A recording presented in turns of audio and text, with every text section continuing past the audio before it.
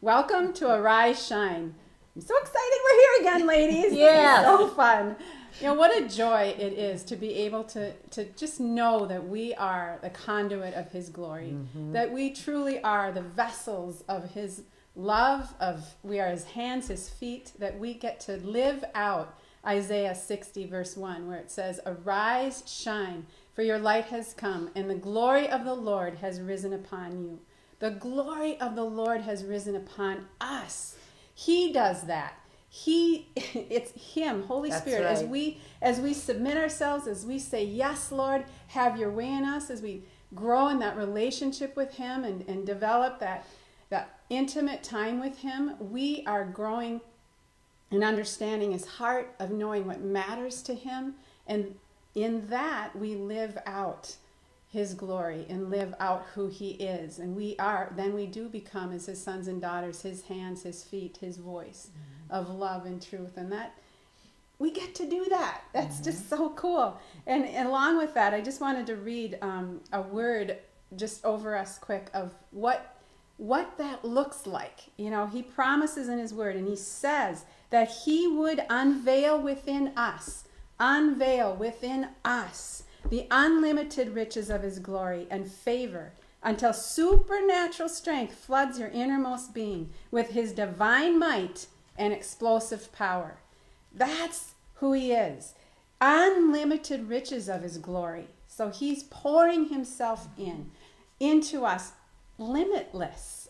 So that in our, yielding to Holy Spirit and Him working through us, we will reveal and reflect Him to the world and to each other. And that is so cool. And so we just thank you for joining us today, and we invite you into our conversation as we process these truths and just encourage each other in how to live them out in our everyday life. I'm Rebecca Ballard. I'm Mary Gollinger. I'm Kathy Hollanday. And I'm Barb Milroy. You know, last week we talked about prayer and kind of began that journey of prayer, and how it really is about relationship. Prayer is that communion with Him and building that relationship with Him.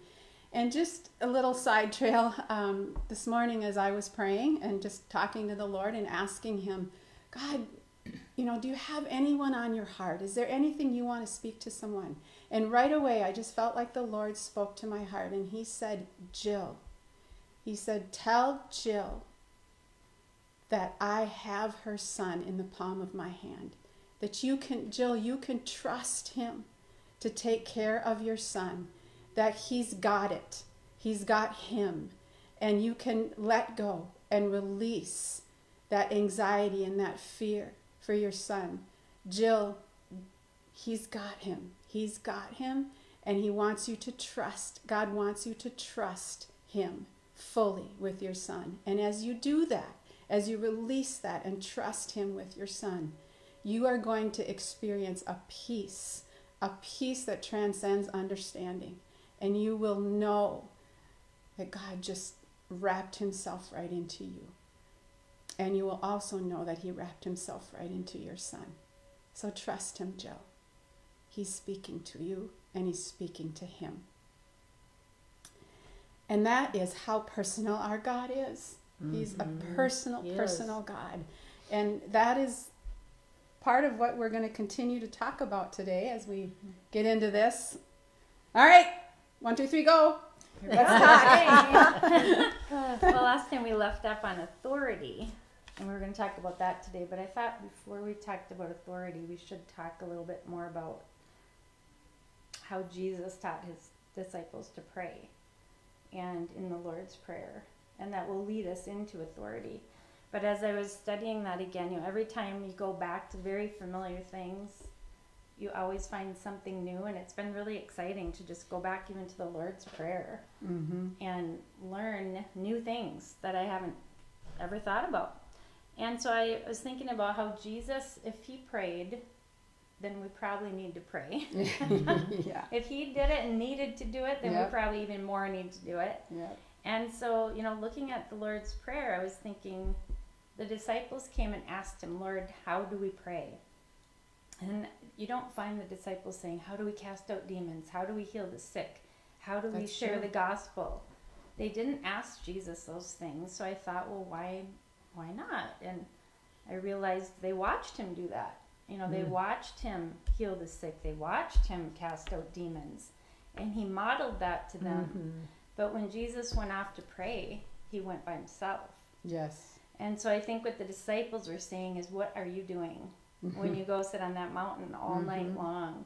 And, you know, I just was looking up some of the scriptures that I couldn't get to print on my printer. And let's just, you know, rehash a few of these. One of them says, after he had dismissed them, he went up on a mountainside by himself to pray. And when evening came, he was there alone. So that suggests he was there quite a while. Yeah. See, he was modeling prayer, being alone Being alone. with God, his Father. Exactly, and that was in Matthew 14, verse 23. In Luke, he says, one of those days Jesus went out to a mountainside to pray and spent the night praying to God. I mean, how many of us we've done it a few times actually at church and maybe, but this was a common thing for Jesus to do. He spent a lot of time by himself with the Lord. Very early in the morning, while it was still dark, Jesus got up, left the house, and went off to a solitary place where he prayed. And that's in Mark. And then I think right before leading into the Lord's Prayer, it says Jesus was praying in a certain place. And then when he was finished, the disciples said, Jesus, teach us. So they're saying, what are you doing? And I think I read somewhere that based on scripture, they kind of figure that the Lord probably averaged 4 or 5 hours a day in prayer. So I don't think he was up there repeating the Lord's Prayer over and over and over and over again. It was communion. It was relationship. It was all about, yes, relationship. You know, if you have a relationship with someone, it's not about repeating the same words. We don't repeat our vows to our husband every day. Or it's about living it out. Yeah. So I think... Well, and he knew in spending that time with him, he was getting to know his Father, you know, and demonstrate that because when he said, if you see me, you'll see my Father. If you know me, you'll know my Father. Well, because he was demonstrating all the character of his Father. He was knowing what his Father was saying. He was knowing what his Father was about. He knew his Father, and so he was living out those characteristics and aspects of his Father, which is what we get to do. Yes. You know, in our communion with him, in our relationship that grows with him, we're going to know him and know what matters to him. And so we live it out in all the things that we do and say and live. And that's what he was doing for the disciples. Yeah, that's a good way to put it. We get to spend time with God alone. Yes. Jesus, like, you do this too. You go out alone. And he said, don't do it out in public and with your many words and babbling for everyone to see. Go into that private place alone and establish that intimacy with God yourself. So I thought we could dissect now that prayer he gives them, which I said he didn't, I'm sure he wasn't babbling it over and over again. And so I thought of it, you know, I think it's like an outline. And if you've ever seen an outline, you have point A, point B, point C, and then they have several points under each point. Yep. So I think Jesus was just giving them the outline. But we have to fill in the outline. And that's what he was doing in those 4 or 5 hours or more.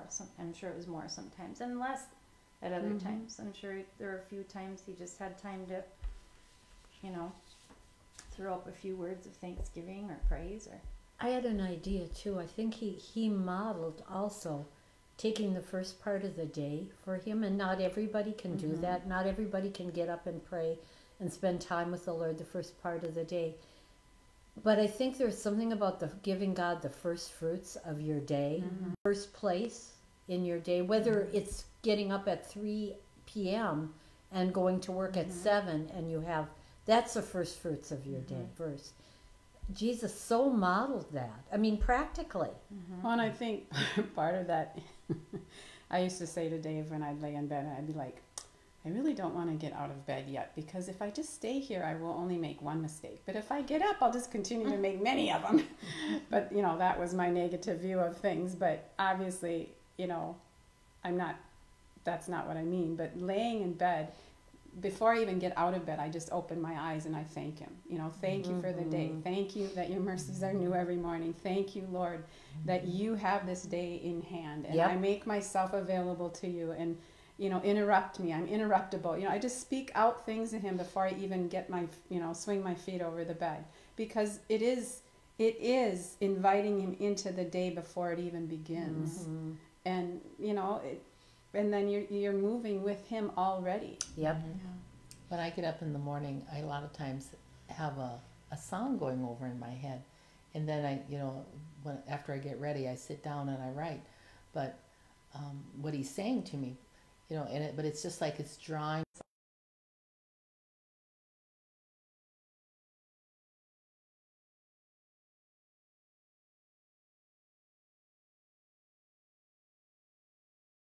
Just embraced into your day.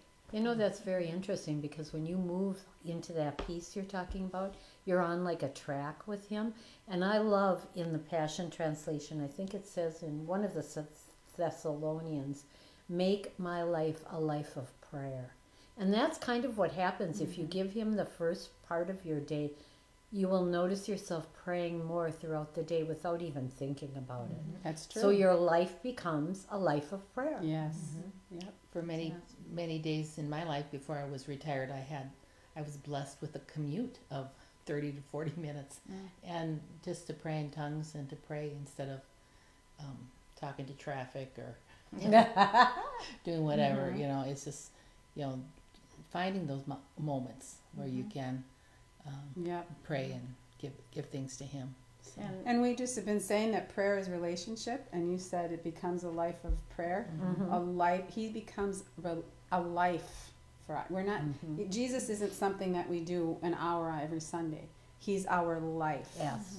Amen. So it's a life of Jesus, a life of prayer and relationship. And if you look at it, like Mary said, like the first fruits, when we give God the first fruits of our money, he says he promises to multiply that. Yes. So and he'll bless the rest of it. He'll bless the rest. So I think the same principle applies to our time. Absolutely. If we give him the first fruits of our time, we can expect him to multiply. And another thing, you brought it up, he's such a personal God. Everything he does is personal. Yes. Because we're different, he made each one of us different, and he's our Father. But we each have a different relationship with him. I have 2 daughters, and I have a different relationship with both of those girls.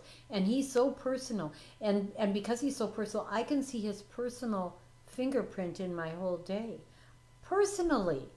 He's a personal God. He's unique and individual, and he treats us as unique individuals. And he loves us as unique individuals. Yes.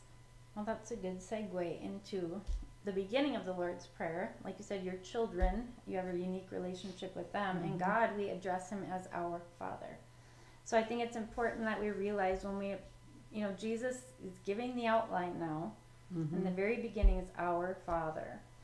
And so we start by being God conscious, not me conscious, not sin conscious, not problem conscious, because that's usually the first thing we think of is our problems or what's going wrong or what do I need, but God's inviting us to approach him first on his terms as our Father.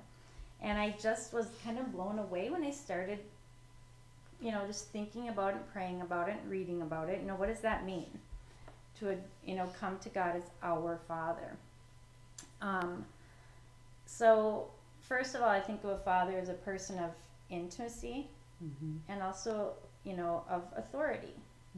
We obey our Father, and he's also our protector, our provider. In fact, I jotted down, I started trying to think of everything, you think of as a father.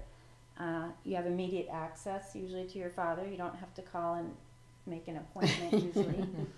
Sometimes, a dad, you may have to call your dad at work, and I bet he would put you through right away. He's not going to put you on hold. Some might, and we'll get to that in a minute, but you just think of intimacy, protection, provision, security. Yes. Provision, someone who gives you gifts, someone who celebrates you. Yes. Comfort, wisdom, healing, rest. Think of curling up on your dad's lap, not saying anything. You know, we talked about that too, how maybe Jesus was even dozing off a little bit up on that mountainside and just resting in the Lord's presence. He's also a place of instruction. Our dads teach us things. Mm-hmm. Our dads give us direction in life. You know, they give us advice. Our dads, I think we have a privileged place as being the daughter than you have if you're not, you know, within that family. So there's a lot of things we think of when we think of father. Yes. And a lot of people, I know, you know, we've done some sozos and you've done more than me, but a lot of guys that, you know, from Teen Challenge or anybody, all of us, Yes. have issues with this prayer right away because it starts Our Father. Mm-hmm. Because they didn't have a father, or they had an abusive father, or they had an absent father, Mm-hmm. just someone who wasn't very kind. Yeah. A warped understanding of what Yes. father is. Yeah, and so I think we have to go and look to Jesus. You know, he said, if you've seen me, you've seen the Father. Mm-hmm. And so our example of fatherhood is Jesus.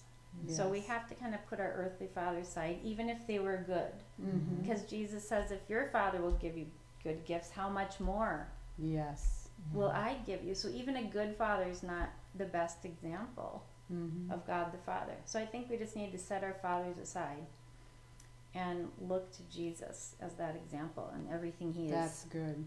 That's good. He demonstrated the Father Mhm. to them, and he demonstrates him to us, and all of his character. Everything you just said is what Jesus demonstrated and lived. Mhm. Therefore, we can trust that that is our Father God, even if our fathers on earth are not. We can trust and believe that because Jesus demonstrated it, and it is who he is, that is who our Father is. When I was first saved, I was surprised by God as because he revealed himself to me. I was on my front steps and I threw up a prayer that I just prayed, not expecting anybody to answer. And the next morning on my front steps, I opened my mailbox and there was some money, and my neighbor came down to offer babysitting, and so all the things that I prayed the night before appeared, and I didn't know Wow. anything except, God, you're Wow. real. You heard me, Yes, and wow. you answered my prayer. And in my heart, I could feel the presence of the Lord, and in my heart of hearts, you know, I said, I will look for you wherever you are, and that started my journey. Wow. You know, and so even in my prayer life, at the beginning of my prayer life, the Lord was just very gracious to me because I had abandonment issues with my dad.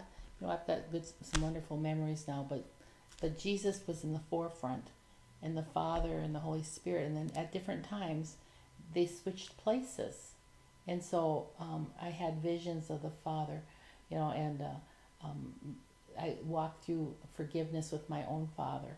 And I started a relationship with the Father, not just Jesus. And then later on, the Holy Spirit came forward. And so, you know, he didn't force himself on me. He took me where I was at and brought me to where I needed to be. And so now, even with the forgiveness of my earthly father, I have wonderful memories of being a little girl and singing with him at the piano. And, you know, I could feel that closeness with God the Father now. And then I also, my earthly father, shampooed my hair when I was tiny with Halo shampoo because I was his little angel. And, you know, and the first time was to get the sticks and stones out, but the second time was to make it gold. And his words were so affirming and gentle with me, you know, and, you know, he didn't take the brush and just pull it through. So that relationship with God the Father and my earthly father was a process of healing. in my life. And it just is so sweet. You know, I feel this presence of the Father, and I just can curl up in his lap and just feel so safe and warm. But that wasn't the way it was at first. But God helped me do that. But look where it started was God provided in ways that surprised you. Absolutely. You know, he heard you, he knew the need, and he just loved on you. Yeah. And he provided, but he knew that was a beginning of a journey, that you would let him in. But mostly he just revealed himself to me, like he did with Hagar, that I'm a God who sees you. Yes. And just that presence of the Lord, when I wasn't even looking for him, you know, was just changed my entire course of my life. And that I just feel right away to say, he sees you. He sees you.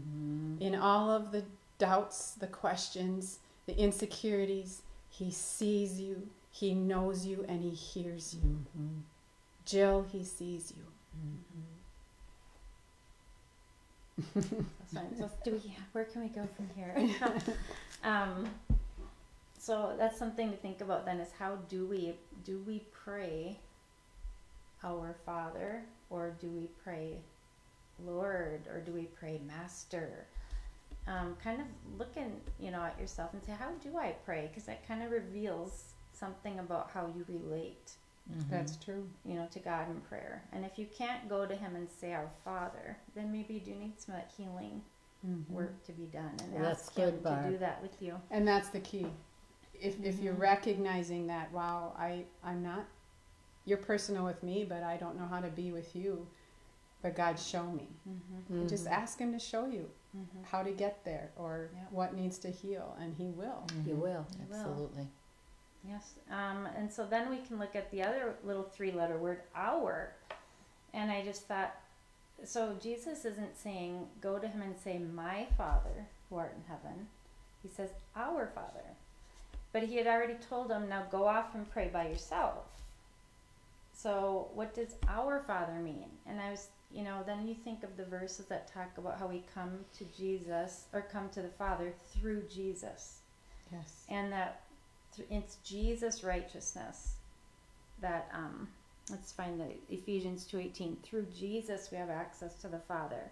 And in John 14:13, I will do whatever you ask in my name, because I go to the Father. Jesus already has that established relationship with them. So as we pray our Father, it's like Jesus is right there with us, praying with us, agreeing with us, interceding with us. We're not just there alone. We have everything Jesus paid That is for. so good. Well, so As when we he was approach saying God. that to them, he was saying, I'll be there right with you. Exactly. So even though I'm up That's there good. alone and you're there alone, I'm with you in prayer. Yep. I'm Yes. supporting you in prayer. I'm interceding for you. And you know how often it's that picture of him standing on our behalf, Yes. you know, saying, I'll take the blame. So as we go, we can't let sin or anything get in the way, because Jesus is saying, no, it's my righteousness. You know, you're forgiven because of what I did for you. So when we go to him, we're not just my Father, it's our Father. I'm here with good. Jesus, and Jesus is here on my behalf. Yes. So, and that's good. also I think it reminds us of family. Our Father, we're all praying this together because we're also all family. Absolutely. So our Father, we got through those 2 words, in heaven. So we have these problems here on earth. We don't need any more help from anyone here. No. You know, we want help from above. Yes. You know, Jesus is seated in heavenly places, far above every principality, Yes. far above every ruler of this earth, far above the rulers of the second heaven, all the demonic powers.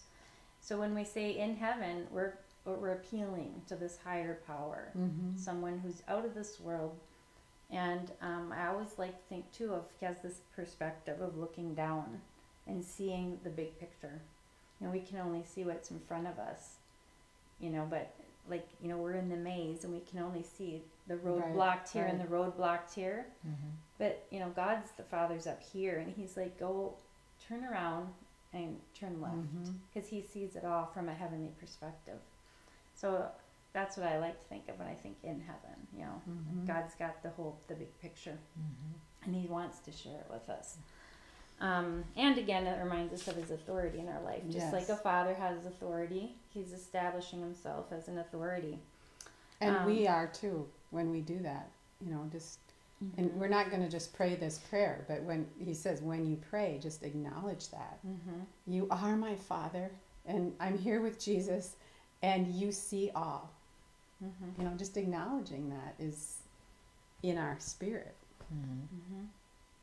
Brings us to a place of trusting. And now we have the next phrase, hallowed or holy, which is another word for it, be thy name. The Passion Translation reads, may the glory of your name be the center on which our lives turn. That's so good. The glory of your name. And so in previous weeks we've talked about the names of God and how He reveals Himself through His names, and how you can't really separate His character from His names, because His names demonstrate all His attributes. That's right. Yes. So as we go to Him now, we're going to Him in worship. It's all about, who is God? Who are you for me? You know, who am I praying to? So God's like, when you go to Him, we're putting in front of us everything that we need. We're recognizing it. We're recognizing Him as our provider and as all those things a father is, and as holy. And you had something to share about this, I think, too. The song that was on my mind when God gave me this word back in March, it was the King of Glory come. And so the Lord said, the truth will be revealed. My presence moves strongholds and clears the atmosphere. Yes. Clarity will displace the spiritual fog. Vision will displace the spiritual darkness. I am coming with my glory. There is healing in my wings, Malachi 4:2. There is provision, prosperity, direction, unity, and vision. My glory will displace poverty, lack, chaos, division, and darkness. Fear cannot stand in my glory. I'm blowing in the winds of change with my own breath. It will begin to happen quickly and increase. My glory will be like a magnet to bring home those that are yours. I call them from the north, the south, the east, and the west. Yes. Come to the Father's house. A place is saved for you at my table. Hear my call. Come. So the glory of God, the presence of God, ushers in all that we need and dispels all that we don't need. Exactly. Oh That's my wonderful. And when Moses asked to see God's glory in Exodus, he said, you know, show me your glory. And it says that the Lord passed before him and proclaimed His name. So His name, it is who He is. It's all His attributes. So, you know, under this part of the outline, we could go on for hours praising and worshiping Him, exalting Him, magnifying Him. And what is this doing for us? It's building our faith. It's building our relationship. It's putting ourselves, like you said, in humility. That's Humbling so ourselves. key, because when we come into that place where it says come into His presence with thanksgiving and His courts with praise, when we come into that position, that posture of our Father, you know, you are glory, you are, you know, I praise you, I acknowledge your majesty. When we come into that place of praise, you can't help but be in a position of humility. You can't but help but be in a position of, you know, only you, God, because, you know, there's just that element of awe, you know, and I think to some degree the church has lost that awe and wonder of who God is. But if we came in, you know, when we come into His presence and begin with that place of praise, begin with that place of thanksgiving, you come into, you're bringing in the atmosphere of awe and wonder and praise, and it's then that His glory reveals and cleanses and does all that you just read that it does. And that, I think, is what Jesus was trying to say, is come to the Father when you pray and acknowledge who He is. Exactly. And in that acknowledgement, we will be brought right into His very heart. I think that's so right on. I think it points out our dependence upon Him. Yes. When we praise. The other aspect of it that I have felt very strongly when I start out in the morning praising with the Lord, I just absolutely sense that the praise, not my praise, but the God's response into my praise is He's plowing the road ahead of me. Oh, that's good. Plowing the road. And the scriptures also say that God inhabits the praises of His people. Yeah.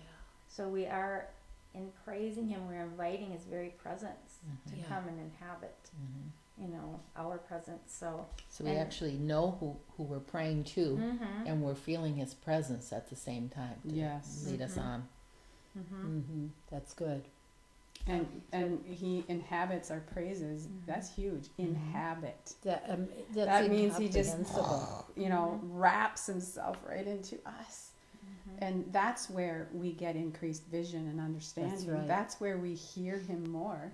Because in our praise, we invited Him in. He's inhabited Himself with us, paved the road, moved everything away that is not of Him, and moves us forward.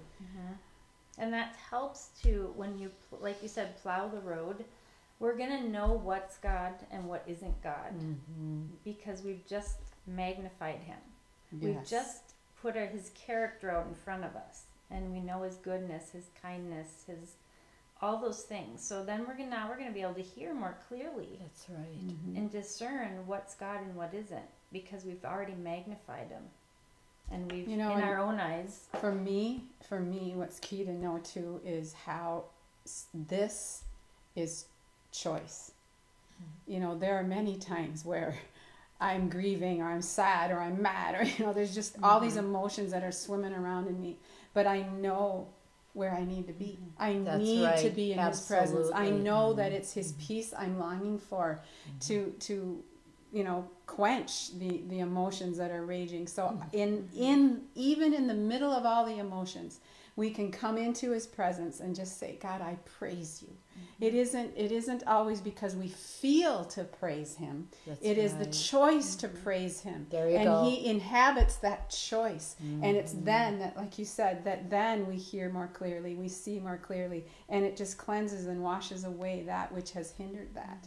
So I just encourage all of us that, you know, you praise Him in the storm. That's right. You praise Him out of the storm. You praise Him in the storm. That He is worthy of our praise, and it's that praise that pushes out everything the enemy wants us distracted with and draws heaven to us. And I'd like to reiterate too that He's a personal God, and He wants us to hear Him. Yes. He talks to us. He's always talking, but we don't always hear Him. Usually it's that first word we hear, but He wants us to hear. He wants to talk to us because He loves us.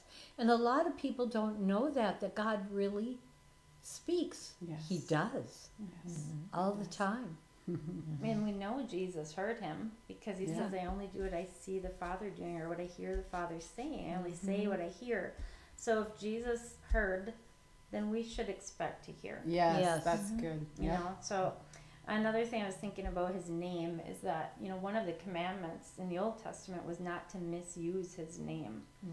And I think it's because if we do that, we misrepresent Him because His names are who He is. That's true. And so That's I think it's important that we know who He is so that He's not misrepresented. And we can't just flippantly use His name. You know, the scripture even says in Matthew that not everyone who says to me, Lord, Lord, shall enter the kingdom of heaven, but he who does the will of my Father in heaven. Many will say to me in that day, Lord, Lord, have we not prophesied in your name, cast out demons in your name, and done many wonders in your name?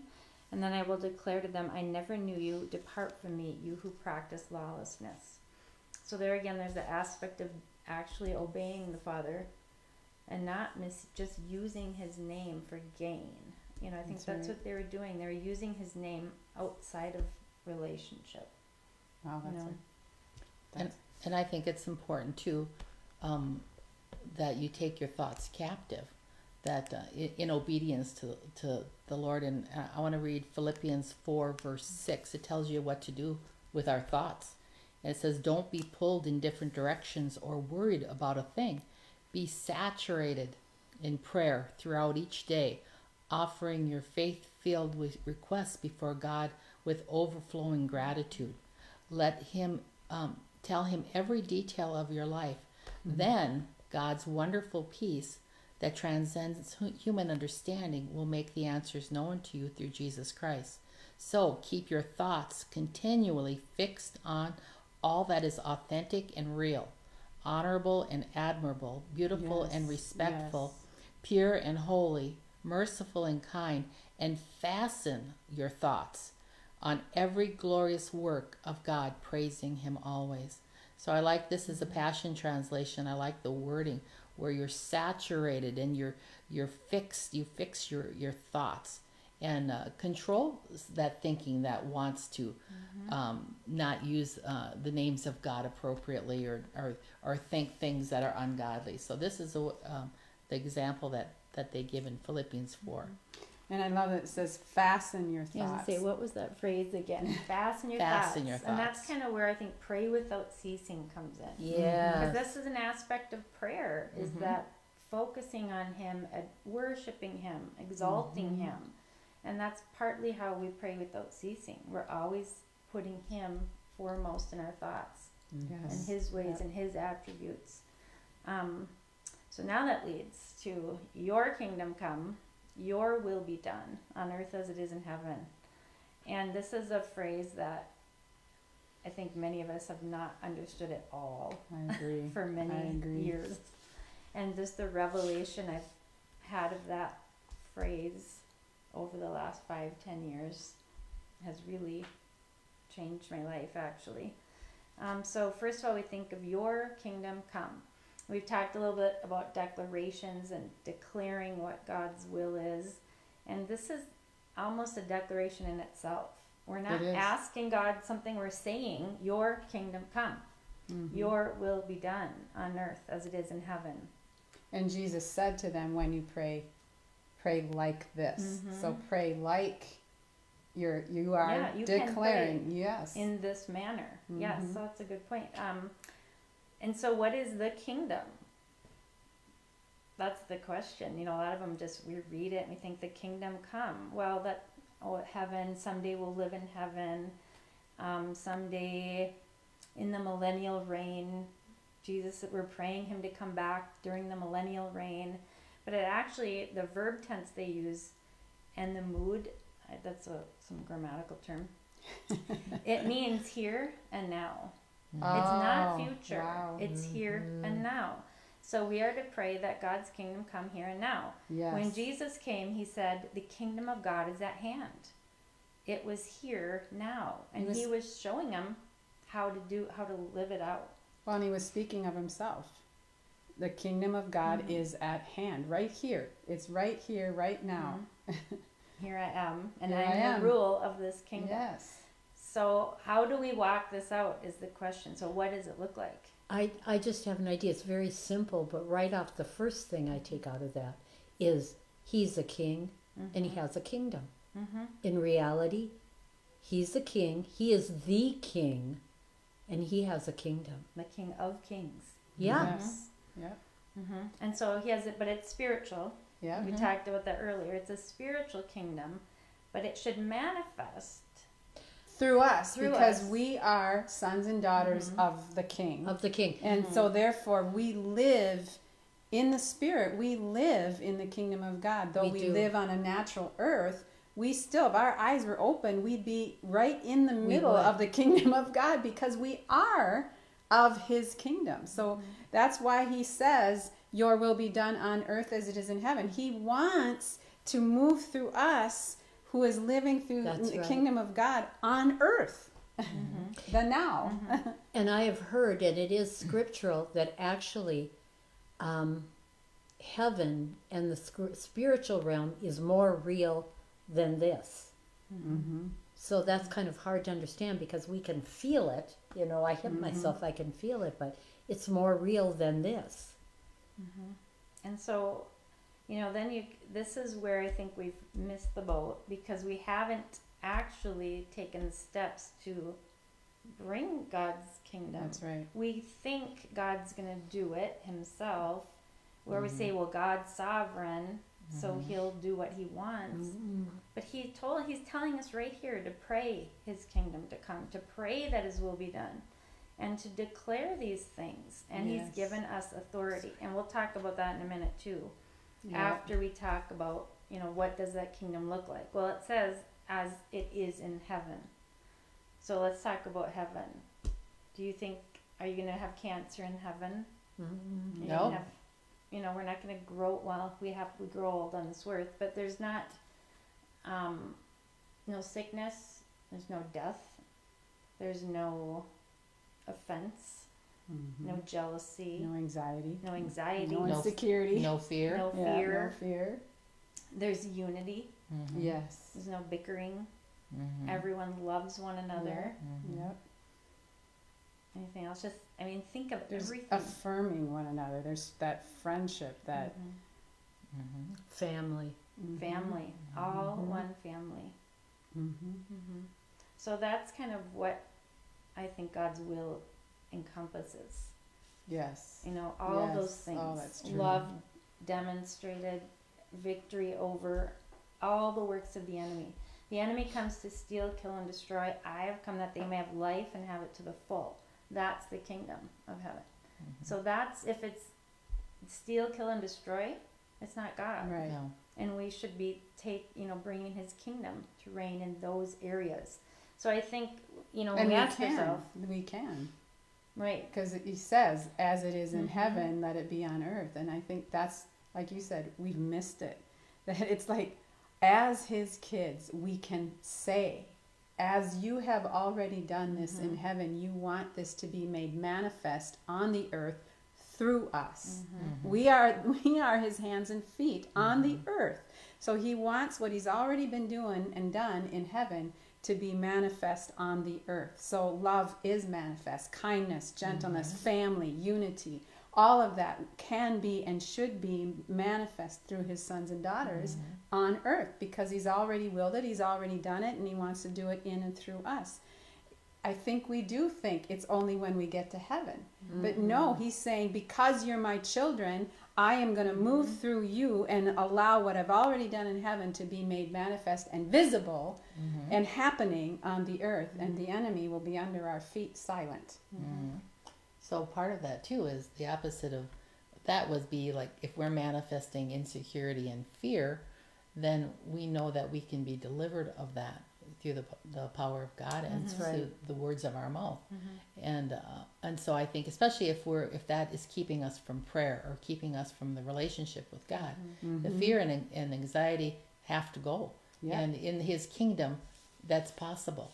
So a lot of times, in my life, I went through layers of different issues in my life, and at the same time God was teaching me how to be free from those things, but also showing me I have authority over those things too. Yes. Oh, that's So, good. Yes. So that's a part of the releasing our voice and our authority in prayer, is to be freed up from the things that tangle up our feet. Yep. That's good. so it starts with us first. Yeah. Yes, Say, Lord, it does. where's your authority in my life over the junk in my life, over Yeah. the fear, over the insecurity, over, what other things are we talking about? Maybe my health.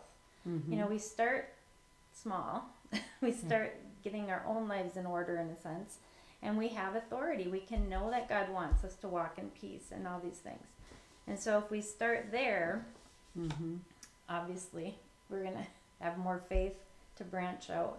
And Mary, you've always talked about how when we have authority, or when we've been healed of something, or we've overcome something, how much more authority and faith we have to pray for someone else. We That's do. so I mean, true. it's legal precedent too. But we do have. I've been healed, completely delivered of mental illness. I've been healed of cancer. I think I feel like I have authority to pray for people in those areas, and to be able to see healing. But I also feel like we have all been given some blanket authority. We all have a level of authority. We actually all have the same authority, all the authority that Jesus gave us. It's just that we're not walking in the fullness. Right. Which is sometimes, because we're not aware, or we're not, I think it's progressive as we go through our Christian walk. We're going to develop. We're going to walk in greater authority. You know, I think we're all walking in greater authority in prayer and greater authority, period, than we did 5 years ago. That's common sense. Well, and it's also the trusting that your relationship with the Lord, you're trusting and believing that what Jesus did when he went down to hell, took the keys, he took back the authority the enemy had because of the fall. He took that authority and then he gave it back to us and said, now in my name, you know, walk in authority, take authority, have dominion, you know. So we have to recognize that he, in him, in his name, we must do that. We must take authority over these things, these areas that the enemy is trying to manipulate us with fear or anxiety or those offenses against one another. Those are not of the character of God. So we know they are not of heaven and in this kingdom that we live from. And so we can take authority over that. And that the body of Christ has kind of like glossed over that part of our relationship with the Lord. We thank him and we acknowledge that he's God and he's glorious, but we forget that we're his sons and daughters who he wants to live from and move through and love through, and that requires us to walk in the authority that Jesus did and demonstrated. And so that very much plays a part in our walk as sons and daughters, as Christians.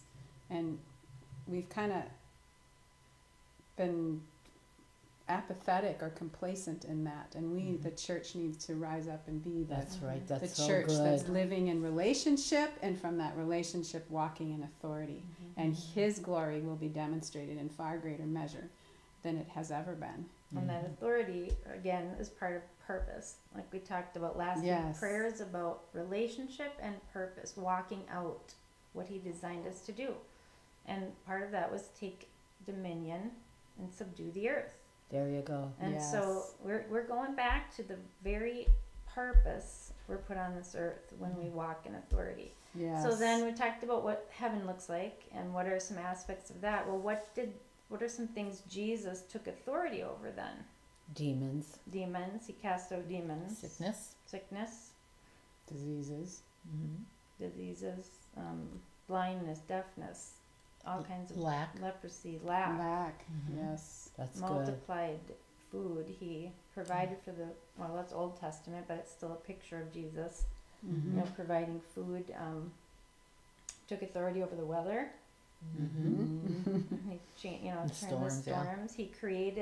He took authority over physics even. He walked on water. He did. He turned water into wine. I mean, there's nothing he didn't take authority over. He took authority over death. And interestingly, I love the fact that he gave us his authority, but he said, greater things than I do, you will do. And that's what Peter and Paul did. Peter did greater things. He walked by people and his shadow healed. Paul, they took handkerchiefs from Paul and sent them to people and they were healed. That's the greater things. And I don't know where we ever got off thinking that was for then. It's now. And not for now. And then we contend for that, for those miracles. Yeah, so we can look at, so what does heaven look like? How did he demonstrate authority? How did he bring the kingdom in all those ways? Oh, he destroyed a fig tree by speaking to it. And he also actually translated himself from one place to another. You know, one minute he's here, and the next minute, the mob's after him. He's gone. There's just nothing he couldn't do. He took authority over time, and place and matter, everything. So now, like you said, we have authority. We are seated with Christ. We pray our Father, so we're with him, praying his authority for, through what he did. And so he spent 3 years talking about the kingdom, bringing the kingdom to earth. And then he talked about the church.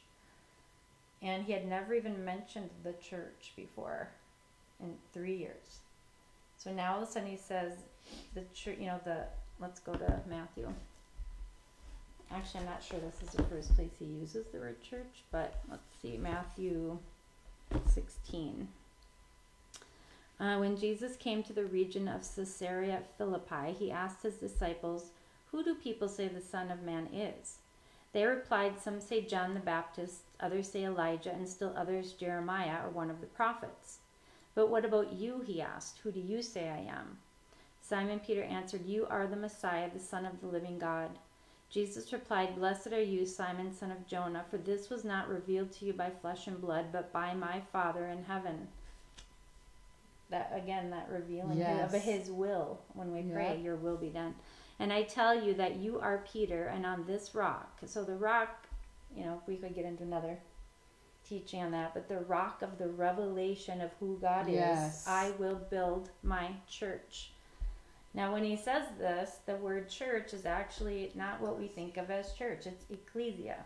And the very interesting thing is most people don't know this, but it's been a revelation for us. It's been a huge revelation for me that the ecclesia, what we are, is the governmental authority of Jesus on the earth. We're the governmental authority. That's why he wants us to take authority and use our authority, because we have the authority to bring change.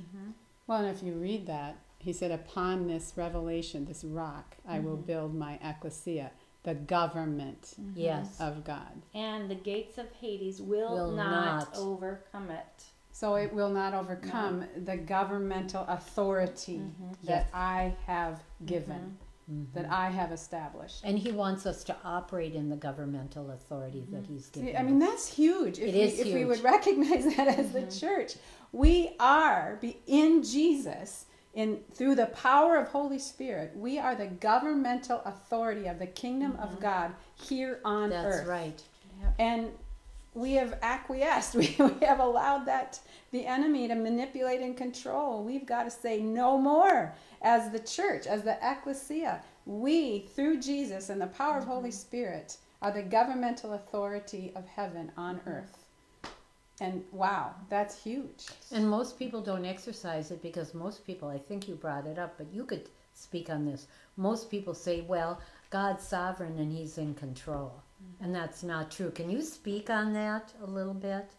Well, he's not in control. He is in charge, and he's given. When we give our lives to the Lord, salvation. That is, we've given him my life for yours. So now I've given him control. I've said, your will, not mine. I'm giving you control of my life.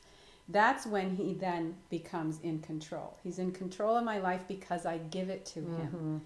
But he's in charge of the earth, and he's given the control to us. But if we invite him into that control, he's able to work and move, and should be working and moving through the church. And if you think of, well, let's look at, when he says ecclesia, what the Greeks heard him say, because to the Greeks, this was what an ecclesia was.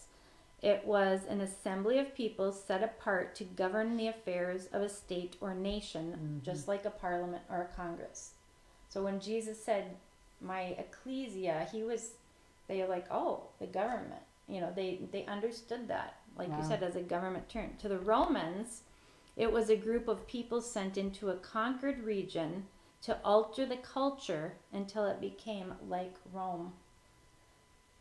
So he's saying, infiltrate the culture until it's like heaven. Wow. And so that's what Jesus is saying we are to be in this world. That's the job of the church, or the ecclesia, the governing body. Now, what we have been is like, you can have, I think of like police officers, they have authority. And it's been delegated to them by someone else, and our authority is delegated by Christ. It's not ours. It's been given to us by Christ. But if the police just sit in the police station and never use their authority, evil's going to be rampant in the city. Right. So it's possible for us to not use that authority and for evil to run rampant. And that's what's happened, I think, in our nation and in this world, is we have stepped back and said, well, the church doesn't need to be involved in politics. The church doesn't need to be involved in that. And we have let the devil run the world. because we haven't really understood our role as And our purpose. And our our role and our authority. purpose and authority as the governmental authority of Jesus on the earth, and that we can do that and live that. And what I like is not only the governmental authority on the earth, but what you just said, in that it shifts the culture. culture. That and why did God say that we're salt and light? That we were to affect society. Society wasn't to affect us. That's right. And that's a huge thing when you say governmental authority. It's huge. That is an overall.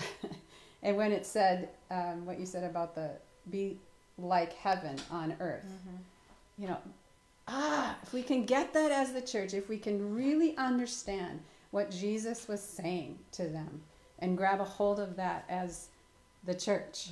And it really puts a lot of weight on us to be careful what comes out of our mouth. I mean, we can see it with certain people in power when they say things that are not right. They're saying it from a position of power. We have to be careful what we say from our mouth, because our words have power. As the ecclesia, our words have power. Well, and if we're going to be the governmental authority of Jesus on the earth, bringing heaven to earth, we're not going to bring manipulation and control through our lives. We're going to bring what Jesus did. We're going to love. We're going to meet needs. It's going to be the atmosphere of heaven. That's right. That we will be bringing into the government of society. Not what we deem as government, because right now if you think government, you think, ooh, you don't want that kind of authority and takeover. But no, it is truly, we are to bring the governmental authority, the atmosphere of heaven, as Jesus lived it out to the earth. And we are the glory carriers, the vessels of that. And we get to be. We get to. And I think that's the beautiful thing, that in relationship with our God, we get to love one another. We get to encourage one another. We get to take authority over the enemy and put him under our feet, so that fear no longer has a voice, but hope has a voice. Right? Exactly. So I think next week we'll talk about exactly how to do that. How do we take authority, and some different degrees of authority, because we don't all have the same authority in all areas, and we'll talk about that, and then we'll finish talking about the Lord's Prayer and other aspects. Yes, absolutely. Of prayer. So why don't we end in prayer? And this is just so fun. It is. Just having this conversation with each other and inviting you into it. It's just really digging into the truth of His Word and who we are. And just how do we live that out in everyday life? So we'll continue next week. And how does this practically live out? And so we just thank you, Father, for being right here in the midst of us, Lord. We thank you that we are your sons and daughters, and that you delight to pour in us who you are, to fill us, these vessels, Lord God, with your glory and your richness, Lord Jesus. And we do ask that you would continue to move in and through us, that we would be just a beautiful demonstration of your love to one another, that we will guard our thoughts and our take them captive so the enemy cannot distract, and that we will truly be vessels of love and truth, and we will not take up offense. We will not take up fear. We will not take up those things that the enemy wants to distract us with. We put them under our feet with Jesus' authority, and we just lift up praise and glory unto your name, God. And we just speak blessing over those watching, Lord God. We just ask, Holy Spirit, that you would just continue to encounter each and every one. Yes. That they will experience your glory in its fullness. That they will all experience what you have so delighted to show us, in that your love and your faithfulness and your truth in manifest ways, Lord, in all of our lives, God. Thank you, Jesus. And so, Father, I just thank you, Lord, that you are a God who sees us and hears us. And I pray, Lord, for every person that doesn't quite grasp that yet, Lord, that doesn't really know that you're real. Lord, I pray, Lord, for a manifestation of your presence as they call out your name, as they draw close to you, Lord God, that you would show them, Lord, how real you are, and that your presence and your glory can change the atmosphere and change their circumstances. So we thank you, Lord, that you're willing and able to do that when we're, even when we're not seeking you, but Lord, when we're seeking you, all the more that you're pouring out on us. And we thank you, Lord, that you're a personal God. You are absolutely a personal God. And you know how to speak to each one of us so that we hear. So we ask you to open our ears and open our eyes and give us a revelation of who you are.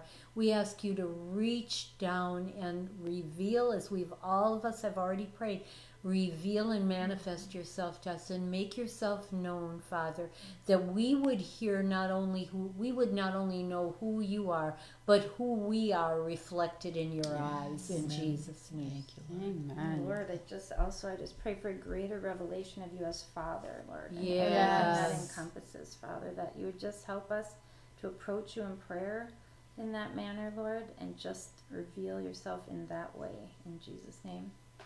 Amen. Amen. Thank you, and God bless you.